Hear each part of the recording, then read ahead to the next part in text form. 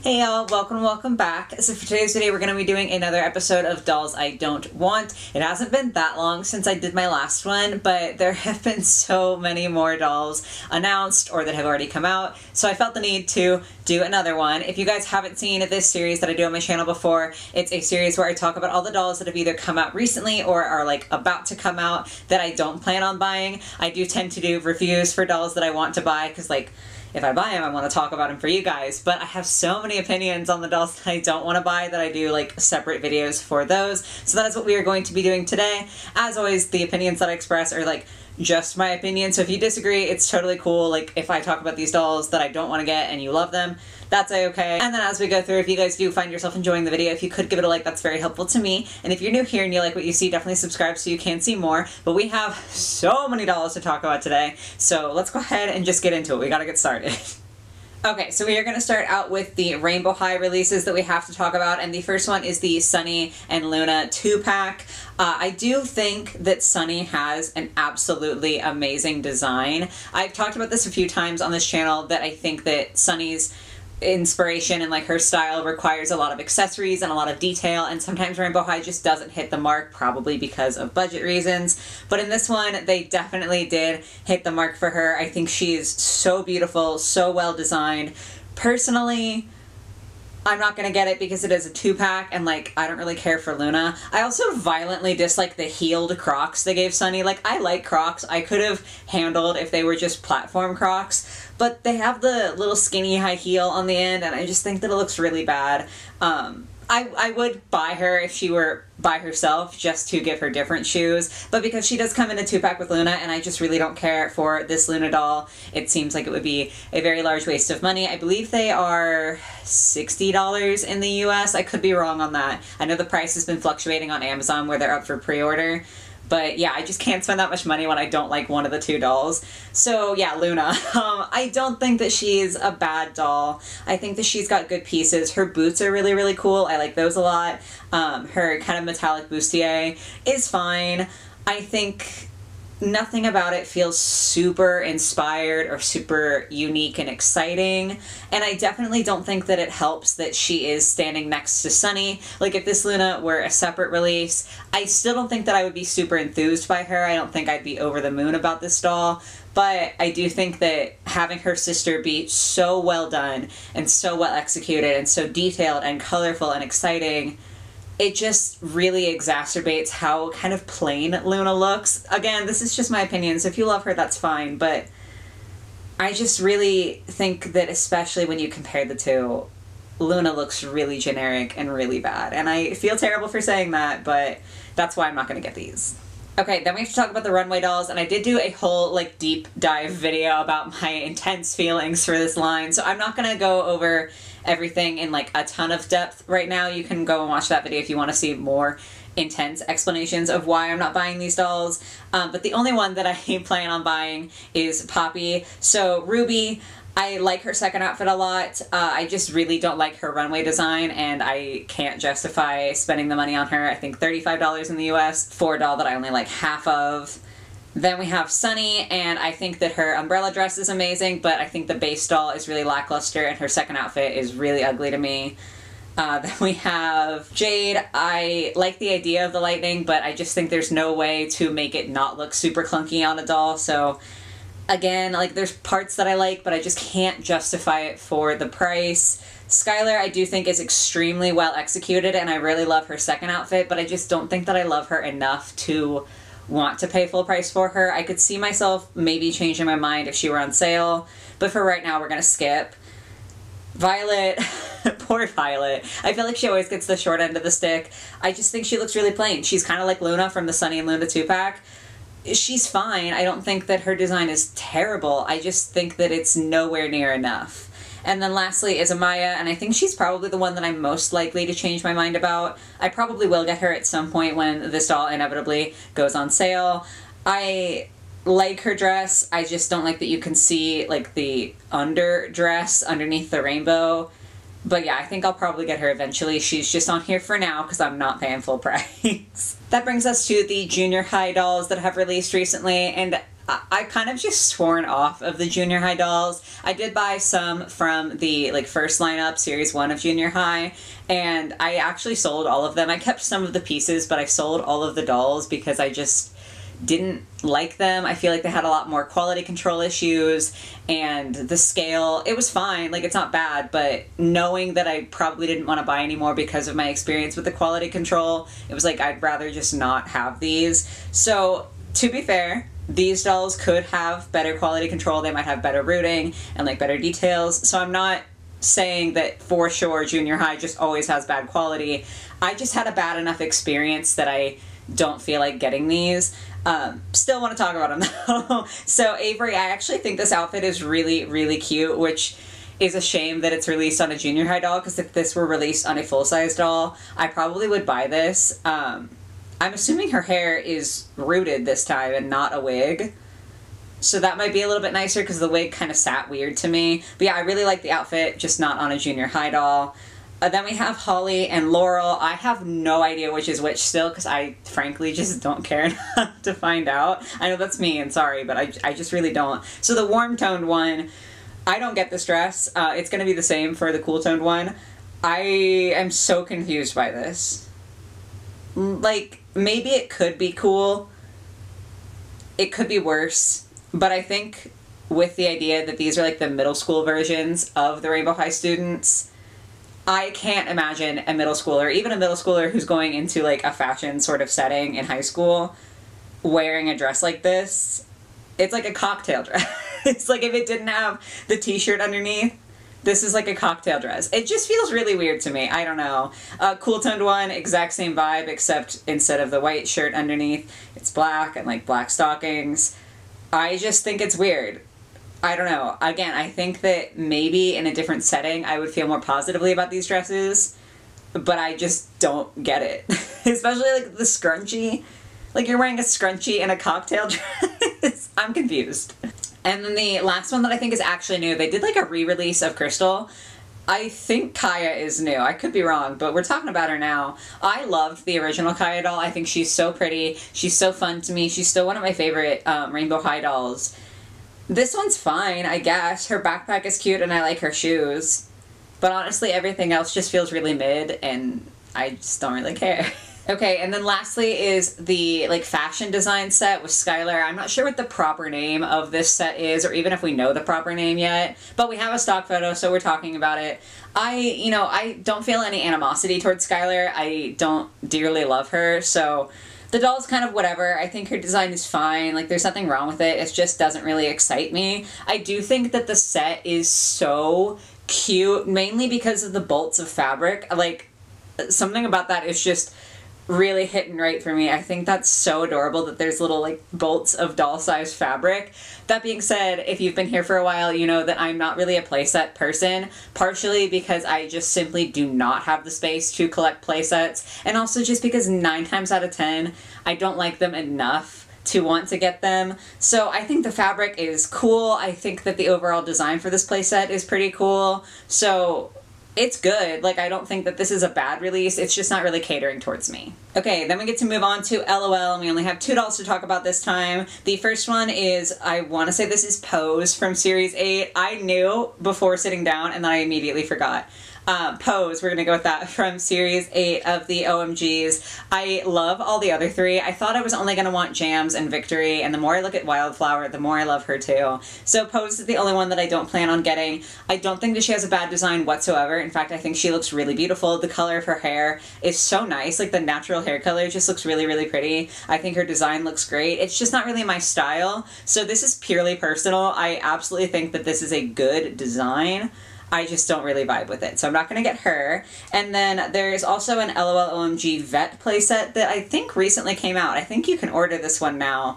And I thought I was going to be really into this. I have a deep, deep love for animals, and especially cats. I love cats more than I probably should.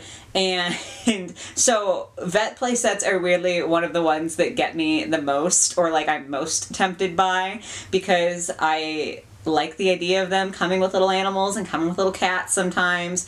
And I do feel personally victimized that the LOL vet playset doesn't come with a cat. I understand that that is so silly. Like, I get it. but it is what's stopping me from wanting to buy this. Like, the doll is fine. And I honestly probably would have bought this if it came with a cat. But it comes with a dog and a hamster. The hamster's cute. The dog is fine. But there's no cat, so I'm not purchasing. Okay, then we have a couple of like one-offs. So this first one is actually a new brand of dolls. Some people have been getting these dolls in PR, so we have seen kind of unboxings and stuff for them. And they are the Magic Mixies Pixlings. So Magic Mixies did like stuffed animals, I think, that you did like a fun little interactive potion making thing to reveal the stuffed animal, and now they're doing the same with like these itty bitty fashion dolls. They do look really, really cute. I definitely want to get at least one to kind of give it a try. Right now I'm leaning towards wanting the deer themed one because I just think she looks really cute. I also like the mermaid. The unicorn is pretty good too. Unicorns aren't as much my thing, so I'm not 100% sure which one I'm gonna want. I definitely want to get one to give it a whirl, but I probably won't get all three just because I think they are $18 in the US. And the reason for the price, even though they are small and they have some molded on details, is because you get an interactive like play thing with them. Again, you get to do like a little potion mixing to reveal the doll. So they're more expensive because of that, and I do understand that, and I'm sure for kids that is very, very exciting. And honestly, I'll probably enjoy it too.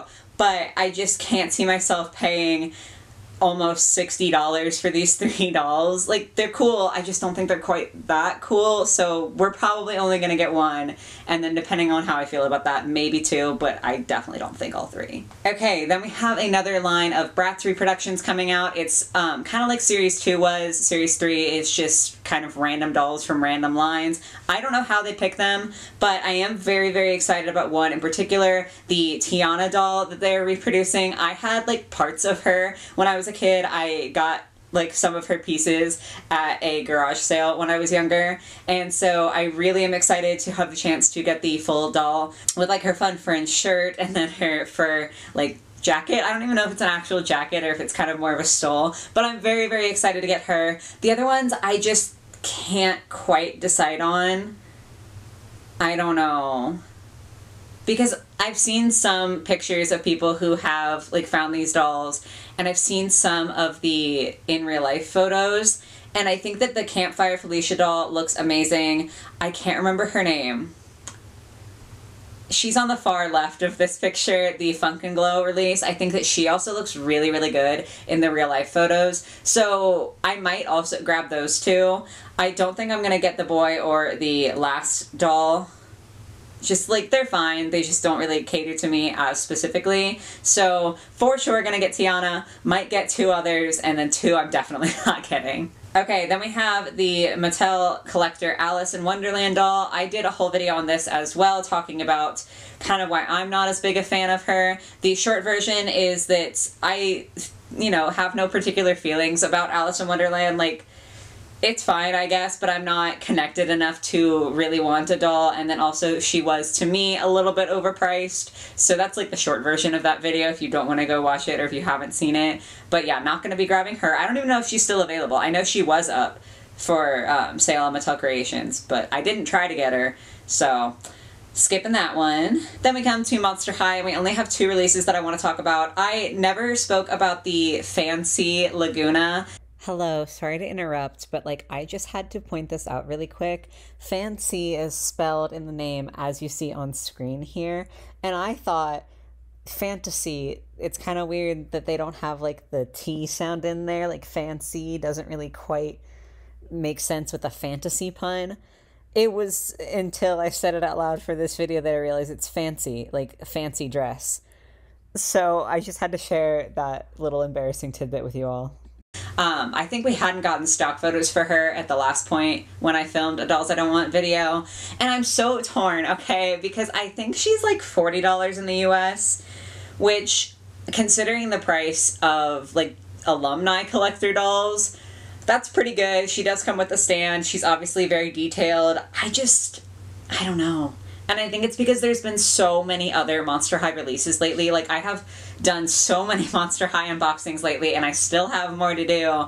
And so I think that if she had come out at a different time, I would immediately be grabbing her. I know a lot of people really don't like the way she looks. I think that she's pretty cute. That bag is adorable. I understand the mermaid silhouette is very overdone, but I think it looks okay in this case. So I like her. I just think I'm feeling extremely overwhelmed by all the Monster High releases, and I'm kind of ready to take a break. So I think she might be just a victim of, like, the timing, which is sad. Maybe I'll get her at some point. Like, I definitely could change my mind. But I'm just feeling a little burnt out on Monster High, which isn't something I would normally say. Like, it's weird to hear that coming out of my mouth. I love Monster High. There's just been a lot of releases lately. Okay, this other Monster High doll, this is gonna be shocking. I need you to just, like, bear with me and hear me out. So we got stock photos for the amped up Frankie doll, and they look phenomenal. Like, I'm not in any way trying to say that they have a bad design or they don't look good, because they look super. I love the streaks of pink in their hair. I just think it's a really, really good color for them. I think the overall design is really cool. It's very eye-catching. It looks detailed and fun. But someone on Instagram pointed out that in some ways this doll does look very close to their Coffee Break release. And I have the Coffee Break Frankie, and I love them dearly. They're my favorite Frankie doll. They were my first Frankie doll I ever purchased, which is like a big deal, right? And so while I like this one, I do think that there is a similar enough vibe that is making me pause. Because if I had unlimited space and money, yeah, I would probably buy this doll. But I don't have either of those things, and I just don't know if they look different enough in terms of, like, I know that they look different, but in terms of the vibe, I just don't know if they look different enough for me to want to get them. I absolutely might change my mind on this, and this doll is also probably being affected by the fact that I am so, like, overwhelmed by Monster High releases right now. So I definitely could see myself changing my mind in the future, but for now, I think I'm holding off on Amped Up Frankie. And I know that's probably very unpopular, but yeah, I have a lot of other Monster High stuff going on right now, and I don't know. Alright, I have no idea how long this video is already, probably quite long, and we're just now hitting, like, the biggest chunk of the video. No, bestie, that was the Rainbow High portion, but go on. Because I have to talk about all of the Barbie movie dolls.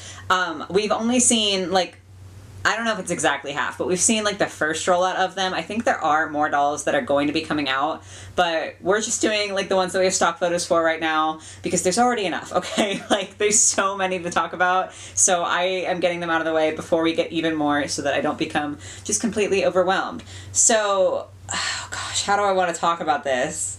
I guess we'll talk about the two cheaper ones, and then we'll bring price into it, because that is a massive factor as for why I'm not planning on getting any of the Barbie movie dolls so far. I don't know any of their names, by the way. Like, they have names for, like, the different outfits, and I don't know them, so I'm sorry, but I just don't.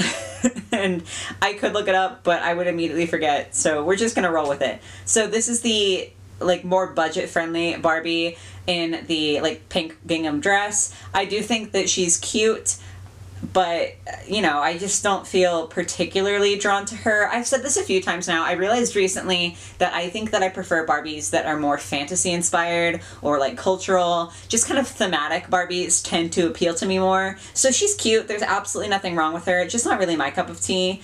And then the Ken that is, like, on the same level as her. They're both $25 in the US. He's actually quite cute. I like the open button-up and the matching shorts. I think that's pretty precious. And then he does come with a surfboard. So, like, he's nice. Again, there's nothing wrong with him. I just don't think I like him enough to buy. So yeah, those are the two budget-friendly Barbies. Every other Barbie that has been released so far from the Barbie movie is $50. And to my understanding, the difference is that they come with a stand and they have a slightly bigger box. And I guess it's good to know that they have a stand, but a stand and a bit of extra packaging being an extra $25 I think is absolutely ridiculous. Some of them are a bit more detailed, some of them are not. I don't know. To me, you can't justify the price. If you guys are fine with paying that, that's dandy. Like, that's your own business, you know? If you're making your money and you're spending it on these Barbies, that's fine. I'm not going to judge you. But for me, I think that that is an astronomically high price for regular Barbies. Like, they don't look that exciting to me, and I am just shocked. I get that they're from a movie. Like, I understand that there's special licensing and stuff that's probably involved. I don't care, you know, like, again, if you want to spend your money on these Barbies, that's fine, and I'm not gonna, like, stop you, obviously I can't, or I'm not gonna judge you, but you can't convince me that they're worth $50. So the first one is wearing, like, a pink and blue dress with, like, a matching jacket and hat. Definitely not my vibe. Even if she were cheap, I really wouldn't be interested in her. Then we have what I think is one of the more popular ones, and this is kind of a Western themed Barbie in like all pink, but she's got the vest and like bell bottoms and a little cowboy hat. I don't know, I think she's cute. Like, she's fine, but again, it's not enough for me to want to spend $50. And even if she were cheaper, I don't know if this is necessarily what I would go for anyway. But my brain, like, won't even let me think about it, you know, because the price is so high. This one, the Ken doll with the denim set, is actually my favorite that we've gotten thus far. And it makes me very sad that he's expensive, because if he were $25, I would have bought him. I think the denim set is really cute. It looks quality. The little, like, band of the underwear peeking out is a really nice detail. Like, the fact that he presumably has 2 layers is nice there. Yeah, I think this doll's cute. I just don't want to pay $50. Then we have Barbie in the sequin jumpsuit, and I just think that this translates really badly. I've seen the little clips from the trailer of Margot Robbie wearing this outfit, you know, in human size as Barbie, and I think that it looks nice on her, but I just think that the sequins look like a weird size for Barbie, and also the way that they're, like, done in these little squiggly lines, it just looks very strange to me. It almost looks very childish, and I'm not a fan at all. Then we have President Barbie, and I do think that she's quite cute. I could do without the president sash. To me, I prefer the idea of this just being a pretty Barbie in a nice ball gown. Because, like, I like me some poofy princess-style dresses. So she might be one that I would be interested in, because, like, obviously you can just take off the sash. But again, she's $50, and I don't have the, like, will to spend that much money on a Barbie like this. I just don't. I don't know. Then we have another Barbie in a, like, pink pantsuit. Pants are fine, the jacket looks fine. It's just not really my style, and again, way too expensive. And then lastly, there is a Ken doll in, like, a jumpsuit. That's not the right word. Tracksuit. There we go. I was thinking so hard. Yeah. I don't know. Again, not really my vibe. Most Barbies in, like, everyday type clothes are not something that is, like, super appealing to me, and at that $50 price point, I think he was also a Mattel Creations exclusive. I'm just not going for it. Okay, so that is finally all the dolls we have to talk about today. So many releases. Like, the last couple of Dolls I Don't Want videos, I feel like have been so lengthy because there's just so many dolls coming out lately. Not that I'm complaining, because it gives me a chance to rant on the internet, and I love to do that. But definitely a lot to go through. I would love to hear your thoughts on these dolls in the comments down below. If you disagree with me on any of these, or, like, if you are feeling kind of the same way that I'm feeling, I would just love to talk with you guys about it. But yeah, I do hope you enjoyed your time today. I hope you have a lovely rest of your day or your night or whatever it might be, and I will catch you in the next one. Bye, guys!